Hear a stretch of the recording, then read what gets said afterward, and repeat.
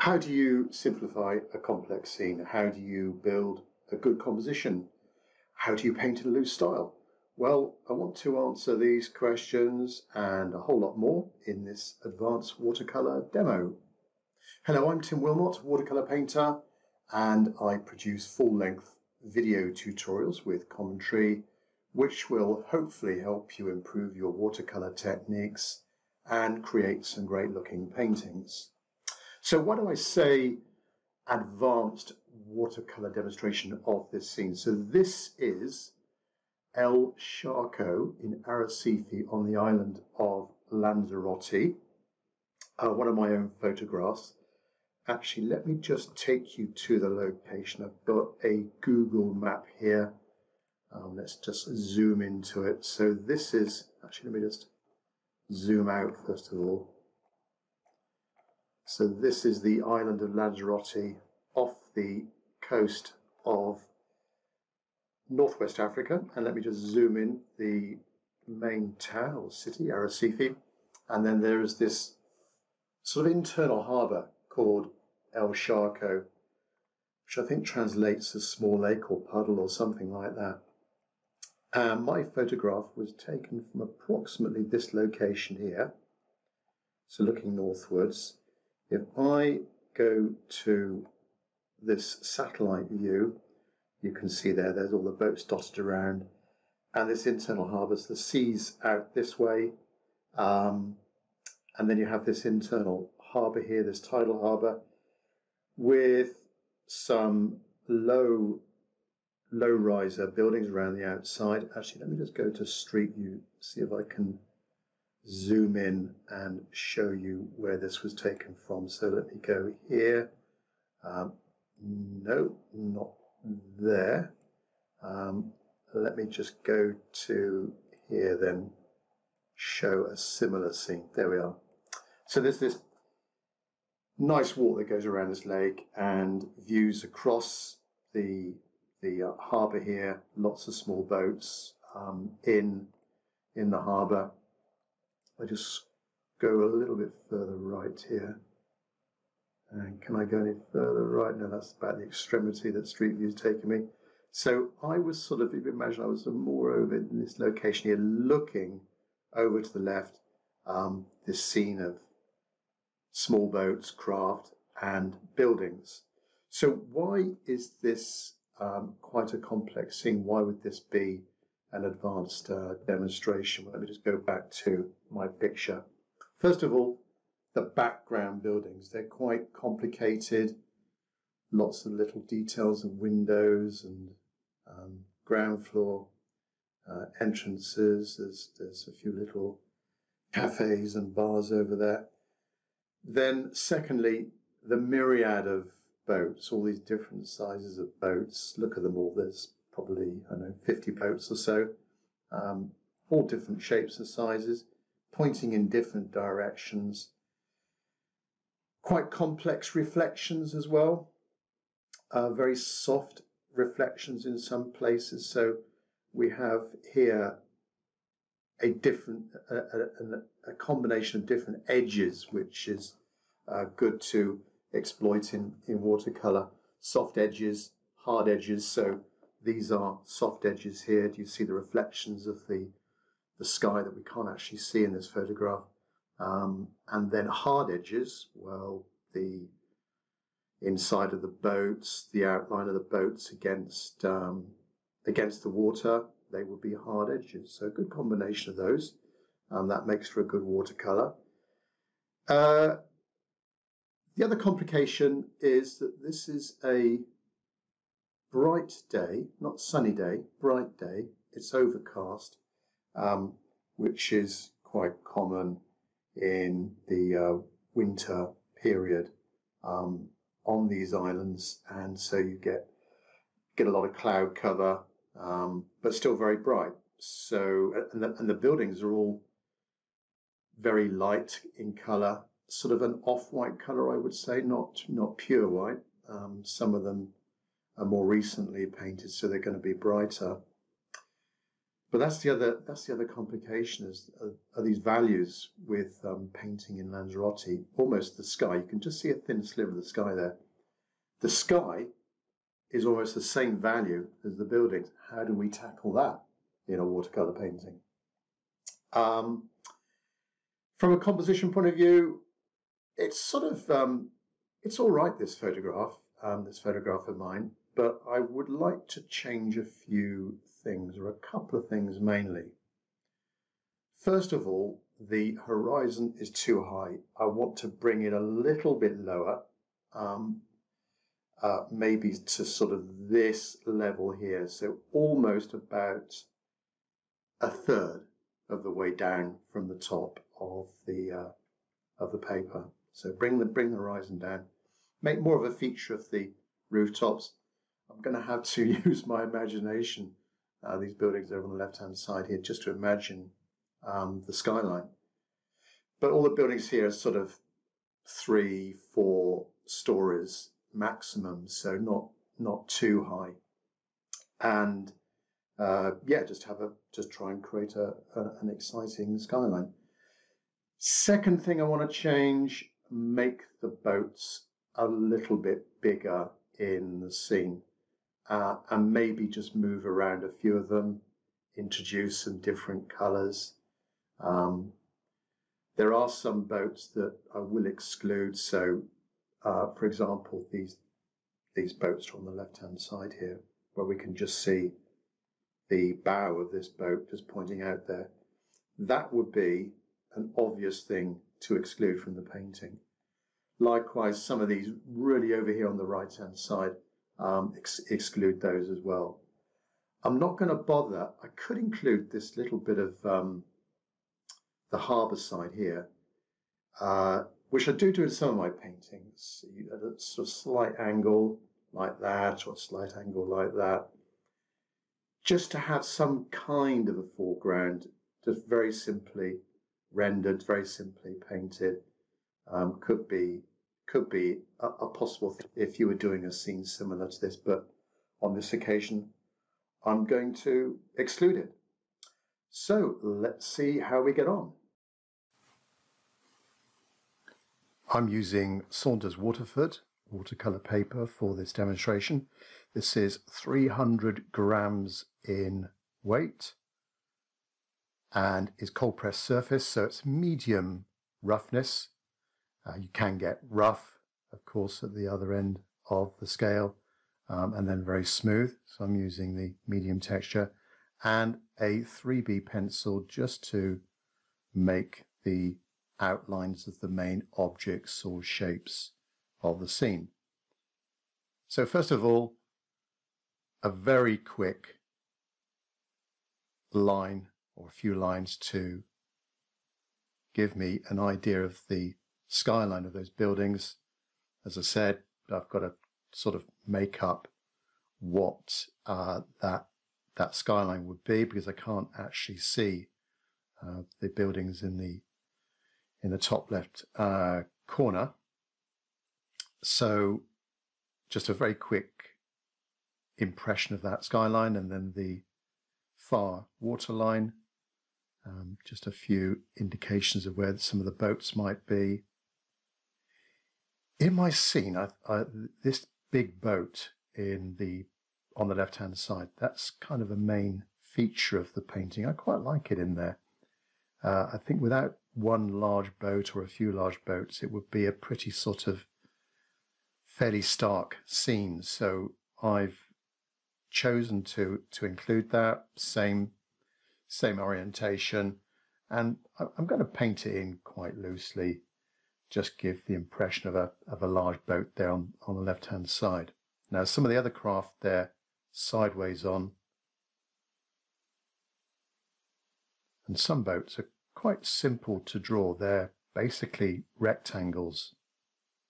Also, what I need to do here is connect some of these boats together, not have them all unconnected, all isolated. I've got to try and link them together just to make it appear a little bit more realistic and pull the scene together. So very quickly, I'm building up now the composition and assortment of craft. Not all the craft. There are too many really in there. I'm putting a boat here just to fill in the right-hand side on that side of the painting. Smaller boat. But the main thing that attracted me to the scene was the sort of, if I could describe it as the sort of glassy nature of the reflected sky, the very soft edges that we've got, a reflection of clouds, a reflection of the blue sky. That was quite pleasing to me. That's what attracted me to it, to try and render that on this painting. So now that's the first step. Second step, getting in the sky, the first wash and getting in the sky. So this is a very small part of the overall size of the scene, so it's going to be done quite quickly. I'm using a mop brush here, and in a sort of random fashion, just dragging the brush with the hairs splayed out, trying to give the impression of this cloudy sky, and that came over the outline of the buildings. So I do want a soft edge there. The values of the buildings was very similar to the values of the sky. So drag the sky down over the buildings, and then the buildings themselves, well, they are an assortment of different shades of white and sort of an off-white colour. Here and there, some brighter areas, maybe where it's catching a little bit of the brighter light conditions, but all very soft.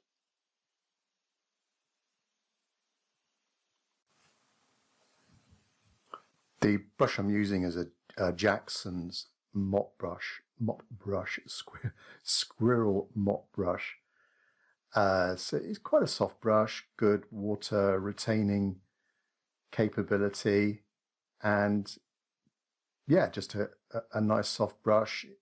I need a brush with a good edge to it and a good point to it. So as I'm doing here, just dragging the brush in a sort of horizontal way across the scene. So this is the shoreline, the far shoreline, in front of the buildings on the far side, and creating a few hard edges there of the far side. And we'll go in a little bit darker and define some of those shapes and objects over there in a little bit more detail. But very quickly, as you can see, my process is starting at the top, working my way down with this first wash, and I'm painting around certain key objects, mainly objects that are going to be kept white or light. Obviously the boats in this example, but this is the normal sort of process I would go through, starting from the top, going all the way down to the bottom.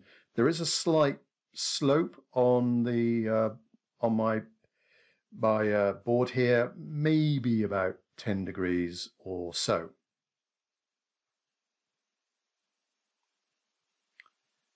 Now down to the sea, the all-important sea, and this will be done quite quickly. As I've said, one of the key things for this scene, one of the key things that attracted me to the scene was the reflection of the sky in the water. Lovely soft edges and little bits of blue, little bits of warm shadows as well. My source photo was quite dark actually down in the bottom left corner. I'm going to keep things fairly light and make a feature of the dark reflections of some of the boats. Now the actual boat reflections are going to be quite easy to do, because the actual reflections are going to be darker than the color of the boats. I don't need to think about a light reflection in darker water. This is going to be easier from that point of view. So I'm building up different colours.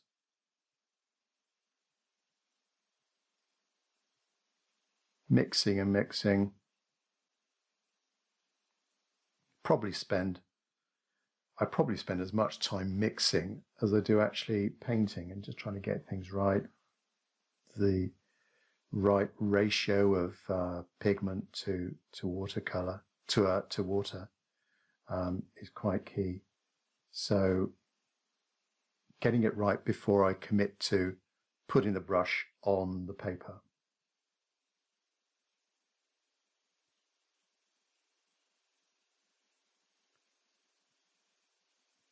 I'll describe the colours. I'll mention the colours I'm using. So on my palette on the right hand side, I've got neutral tint at the top, then burnt umber, burnt sienna, yellow ochre, which I'm using there. Quite a lot of yellow ochre in this scene. And then viridian green. Probably won't be using too much of that. Cobalt green, cerulean blue in the middle. Great for doing skies, in my opinion. And cobalt blue, ultramarine blue coming down, alizarin crimson, then a Windsor red, which is like quite a bright red. So I'm using cerulean blue there. Very important bluish middle band to this reflected scene. Back to the palette. Then after that bright red, I've got a light red, then cadmium orange, and then lemon yellow right down in the bottom. I do also have a lavender in the bottom right corner, which I sometimes use. It's quite a nice opaque colour, sort of chalky nature to it. It's quite nice to include sometimes and mix in with other colours. Now, this middle band, unlike a sort of traditional wash where I would be doing lots of horizontal lines coming down the scene, and you've got this bead accumulating in your wash, and you're using gravity to bring that wash down. I'm just really going in quite a haphazard direction here, just daubing in the paint on the paper in a random fashion to try and give the impression of the clouds above. This is going to, with watercolor, things do dry a lot lighter, so you have to go a bit darker than you think. I do sometimes make the mistake of going in a little bit too dark, maybe with, I mentioned the neutral tint in the top of my palette. Sometimes I overdo it with neutral tint, and neutral tint generally, that one doesn't dry too light, so got to be a bit careful with speeding up the darkening process by using that neutral tint color there. Neutral tint is similar to a Payne's grey. When I do demonstrations around local art groups, quite a few people haven't heard of neutral tint. Most people have heard of Payne's grey, and they're fairly similar. Payne's grey is probably a lot bluer. It's like a dark navy blue. Now, what I'm doing here is lifting out some of the colour to this wash I've laid down. It's still quite moist and damp, and I'm using the same brush. I washed out the brush. There's cleanish water on it. It's fairly dry, so it's going to suck up whatever's on the surface. I need to be careful not to leave any brush marks, if you understand what I'm saying, to try and hide as I'm lifting off there. I don't want to leave any marks of the hairs of the brush, and I just want to keep things really nice and soft.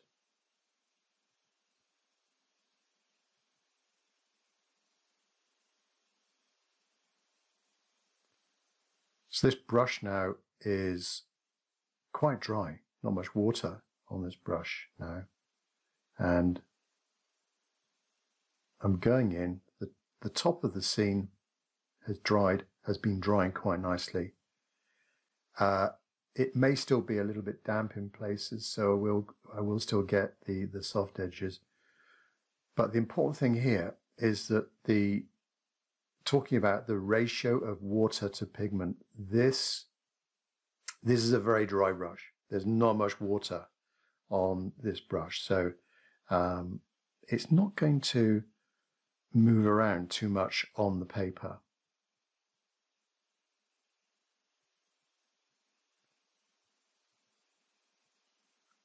So this is me now giving an impression of the buildings on the far side, and quite a as I said, quite a complex. The more you look at the buildings on the far side, the more you get fixated by all the balconies and windows and shutters, and particularly the ground level details as well. Lots of cafes and bars.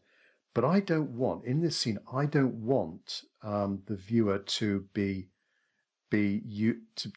focusing in on the far side. I want the feature to be the reflections, the impression of the calmness, even though we've got quite a sort of active sky, quite a sort of vivid sky. If we were to see it, if ever you go to Lanzarote, it can be quite windy at times and quite impressive skies and cloud formations. But I just want that background to be fairly simple, so I've got to be careful not to overdo it. I've also on the far side, we've got these palm trees, these Canary Island date palms, which you find all over the island. They're native to this part of the world, and of course all over the world now, but they are lining that far side. And I'll just make a feature of some of these. I'm not painting in every single frond, every single leaf. It's too far in the background. I just want to keep things really simple. Quite with the green, I can't really make it too vivid, so I'm toning it down a bit, thinking about the values. Not too dark, not too green. If it was too dark and or too green, it would appear and come too far forward, which I want to avoid in this one.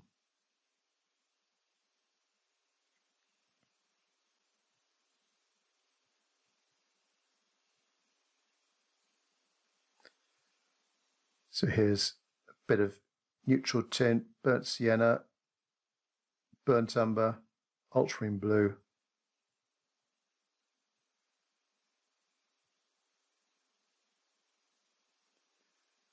And then going into the sea.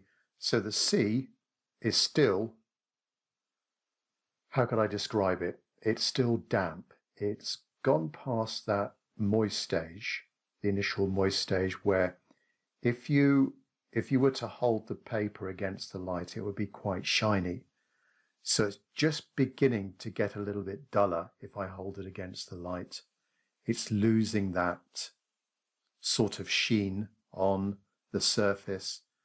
The paper is quite damp, and now as I'm adding in these little dark reflections of in this case, the trees, and little bits of architectural details up there, it's going to blend quite well.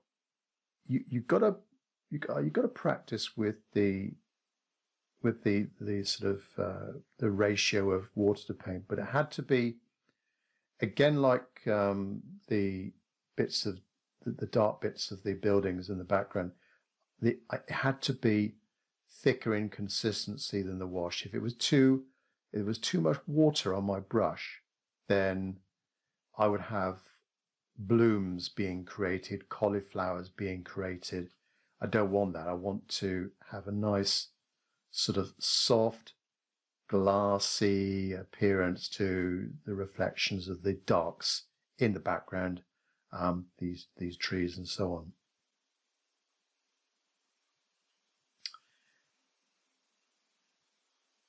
In places, the sea wash is actually drying quite quickly.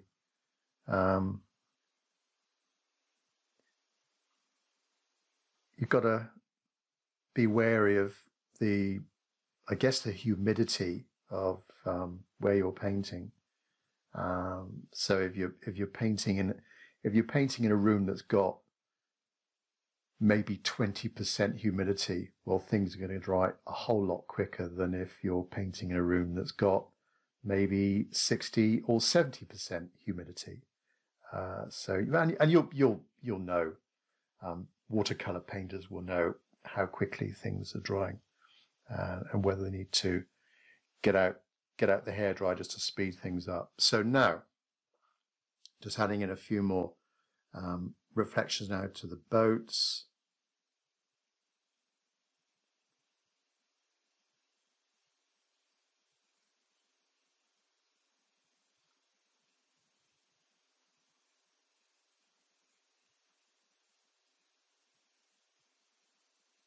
The danger of the background, the more you look at it, the more you're tempted to sneak in just another window. But I want to keep it simple.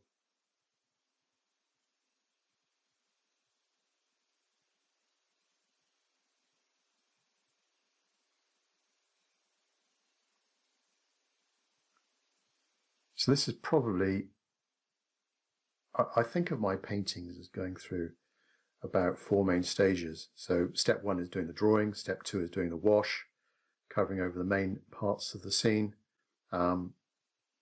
Step 3, which I'm sort of going into now, are the darks and really adding in a bit more depth to the scene with those darker values, and really concentrating on the main focal points of the painting as well, adding in shadows if it was a sunny day.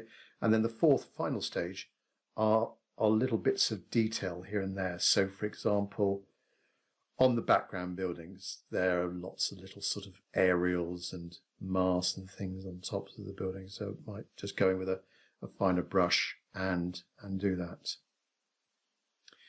Incidentally, if you want to help me out, there's a couple of things you can do, please. Number 1, you can subscribe to my channel.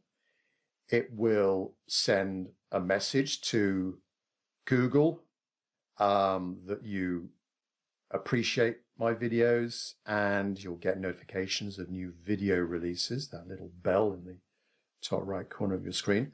So that's the first thing. So please consider subscribing if you haven't done so already, to send that message to Google.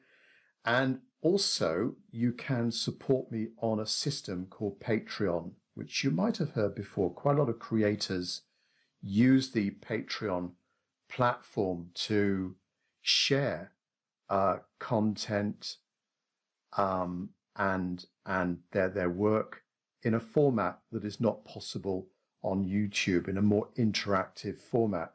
So on Patreon, I post exclusive content not available on YouTube, and you can, it's like a community, so you can share your pictures with lots of other watercolor artists. At the time of this video, I've probably got about 150 plus members of this little merry club, and so you can share your pictures. I also do a live Q&A session, normally on a monthly or bi-monthly frequency, and just answer any questions and just discuss anything on your mind about watercolor. And well, the main thing is monthly projects. So these monthly projects, this video here may be a monthly project, who knows? So I set these projects. I try and think of different topics now and again. We've just done one on snow. So being the winter in the Northern Hemisphere, I've done one on snow. And yeah, so every month, different projects, and you submit your painting, and then you get a critique from me, hopefully giving you some extra hints and tips to help you along the way. Right, back to the painting. So this very important boat here, quite simply done using a small to medium-sized mop brush with, the important thing here, this brush has to have a very good edge to it for getting those hard edges. Do you see around the stern of the boat, and then the cabin, just defining the cabin. This is a loose way of rendering in that boat. If I was a tight painter opposite to loose, if I was painting in a tight way, I would probably be spending 10 minutes with a very small brush trying to paint every single detail on the cabin and railings and the superstructure of it all. I'm not. I'm painting in a loose style. The reflections, as I've said, they're fairly easy to do because you've got the colour of the hull and then you're going in darker with the hull reflection. And so it's a couple of values darker than the hull. And as I was doing before, this is a thicker consistency, so less water here. And against gravity, these dark reflections are seeping, are merging into the hull, and we're getting a soft edge. I don't want necessarily a hard edge between the boat and the reflection. I don't want a hard edge along the waterline. With this brush that's got a good point, I can also give an impression of, well, there maybe some back railings and something on top of the boat, just a few squiggly marks to make it a little bit more realistic and show a tiny bit of movement in the water as well.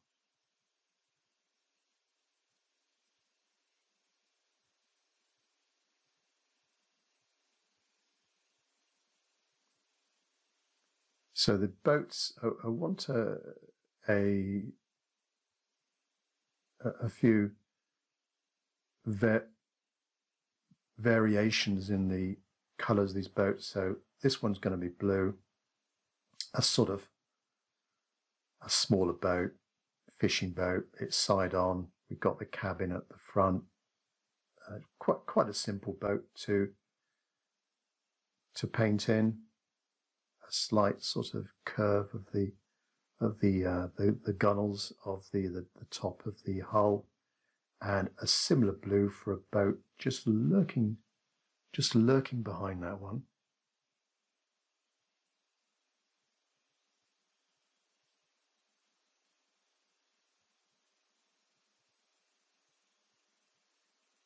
And then some of the boats in the distance, just a sort of white. I painted around these boat shapes, and they're just basically blobs, if I could describe it as that. But maybe just the application of a little dark line below them, which could indicate some shadow or a hull. Hopefully, it instantly shouts out that I am a boat there in the distance.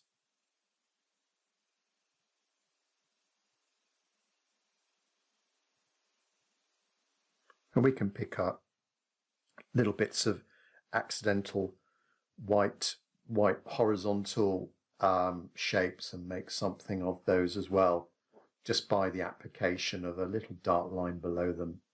Can make a boat. So I didn't draw in all of the craft, just a few main ones. Spend a little bit more time on those, and then those background ones, they're in the background. not too much detail. Now this is going to be a red boat here.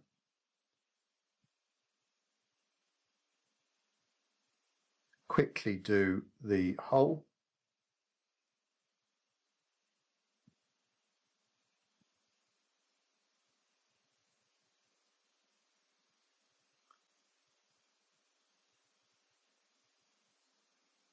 Just checking my brush, got that good edge to it.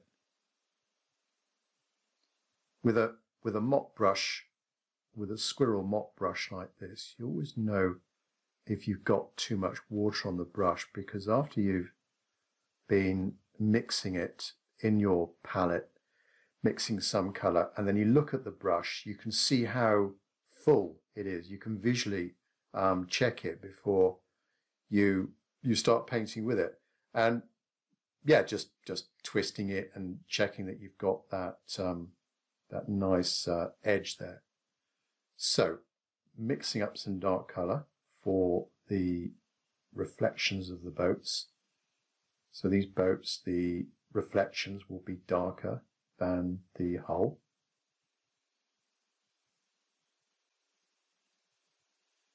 Also, a brush like this is, in my opinion, is the best brush for doing any reflections or shapes of waves, because of the brush shape. It's quite good at creating that sort of very soft wave shape, if you see what I mean. If you are just lightly touching the paper and in a sort of either a horizontal way or just at a slight angle, it does create quite easily some convincing wave shapes.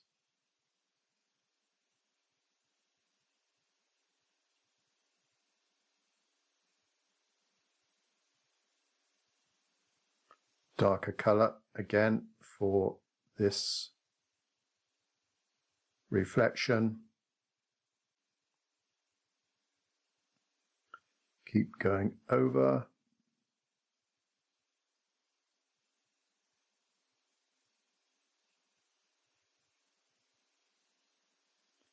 Anything in the background, just be quite light with the touch, or if the paint on my brush is too dark, then I need to add a lot more water to it just to lighten things up.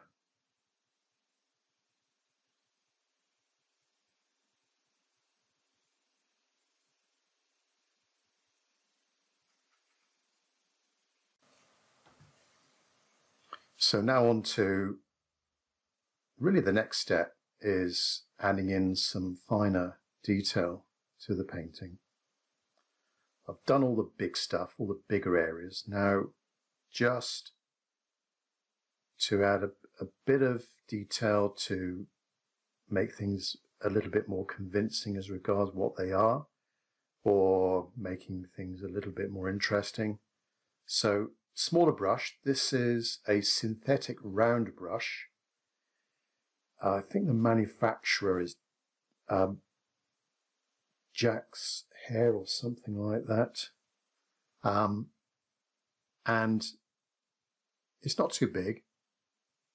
It's actually not got too good a point to it. I've used it for quite some time, and with all the abuse it gets in my palette, it's probably, well, I know it's lost its point a long time ago, but it's just quite good for adding in these details with a fairly dry, this is a fairly dry brush now.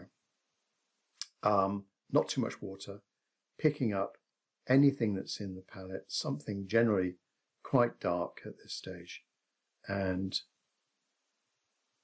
just here and there. I call it, I'm just sort of dancing around the picture. I'm just really, with a bit of practice, I'm just sort of, this is what I do in a lot of my painting. I just go around the scene with this smaller brush and just pick up here and there little marks. Could be windows, could be in the background there could be little street lights, street lamps, something like that, or people perhaps in the background.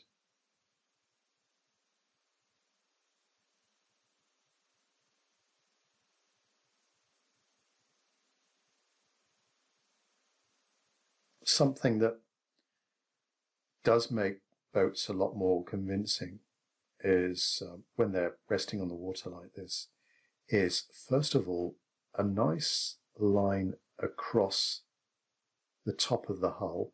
So just below the gunnels, a nice dark line. Could be a dark red, could be a dark blue, doesn't really matter. And also a water line as well. Now, I'll be a bit careful with this because I don't want to destroy the... We're looking into a fairly bright scene, and with some of the reflections of the boats, particularly with a darker boat and the darker reflection, we almost can't see the water line. And we're just leaving it up to the viewer to think, well, whereabouts is it? So I don't want to do too much of that, but I'm just adding a few more marks just to define the outlines of some of these boats in the distance, add a bit of definition to the shoreline on the far side.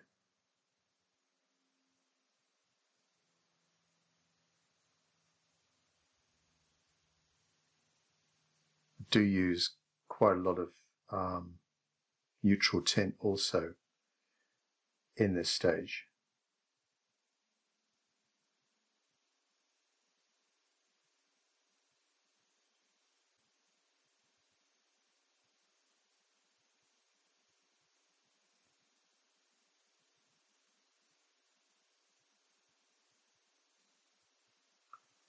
With neutral tint, now I've got to be a bit careful. Perhaps some of the buildings on the far side, some of the detail was a little bit too dark. I could have perhaps softened those a bit or had a softer edge to them, a lighter value, but it's done now. I very rarely lift off if I've made a mistake. I can't remember the last time I actually lifted off something in a painting. If I thought there was a mistake, I would generally tend to leave it in there. Most people probably looking at it wouldn't notice that mistake. If it was too dark a value, I would very rarely lift off. I'm often asked, do you lift off? But not often. I might do it with reflections. So if it's a light boat in dark water, I might do a little bit of lifting off there in the reflection to get a sort of soft reflection of a lightly coloured boat in darker water. So if there was a darker building behind, the water is dark. This white, say a white boat sitting in that dark water, then I might do a little bit of lifting off as another technique I would use for the reflection in the water. So a few aerials on the buildings, bits and pieces on the tops of buildings to just say these are buildings, that's where the rooftops are. The sky ends there, the tops of the buildings are there, just here and there. In other places, they kind of merge in together. Similar value, different colours, similar value though. If it was a black and white photo, they'd be pretty similar in value.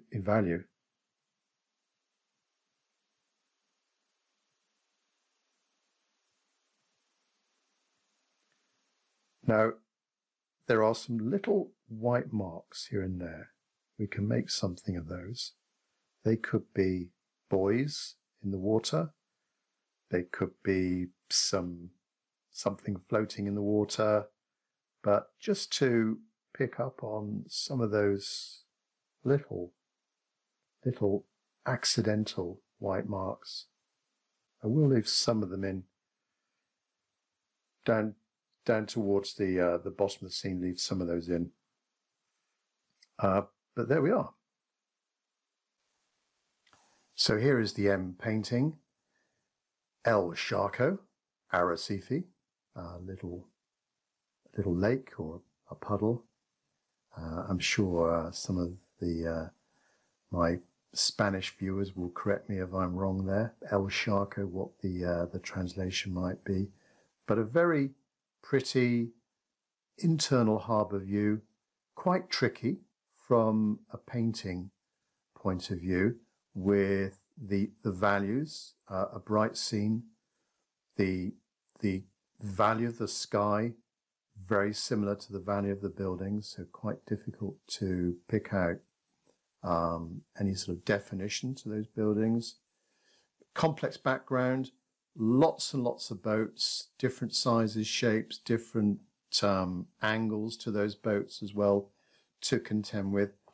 I moved the horizon down to include the skyline. In my photograph, I didn't really know what the skyline looked like, but because it's in the background, I don't need to be too concerned with that. Just something, as you saw with my drawing, it was just done in a few seconds, and some of the pencil lines do show through. You might be able to detect it in some of the light washes, so you can see a little faint line there of the pencil line showing through. But I don't mind about those pencil marks showing through the painting. I think it just adds to a little bit of the charm of watercolor and a loose painting style.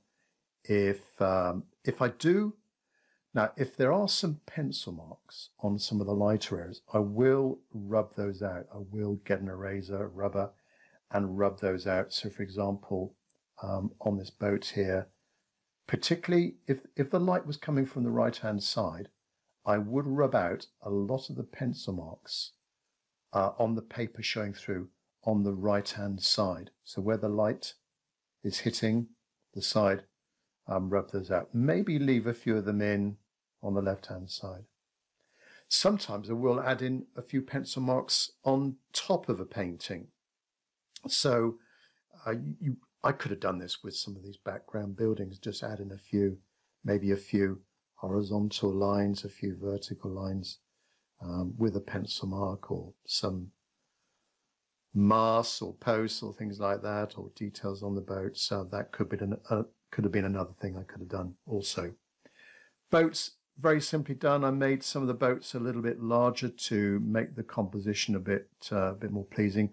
But the main thing for me, was the way I painted the water, and to give an impression of a very loose and free and glassy nature to the sky here. I lifted out a little bit when the paint was still moist with a dryish brush. So a lot of things in watercolor are down to timing, getting it right. When you're lifting off, it's far easier to lift off with a drier brush when the paint is moist. When it's getting drier, the science is against you. It's more difficult. It's more of a challenge to lift off that paint. So yes, the very quick, my brush marks, starting the top, the reflection, slightly darker reflection. So reflections are going to be darker. I kept a sort of creamy white nature to the building in the background, and then a slightly darker value for those buildings. Then the trees, harder edge around the trees, softer reflections, a bit of wet in wet, or wet on wet, if you like, for those reflections. And then the sky, just alternating those blues, browns, and little bits of the paper showing through as well. And the boat reflections, quite easy to do because in a majority of cases, the actual reflection of the boat is a lot darker than the boat itself. So thanks for watching. Catch up with you next time.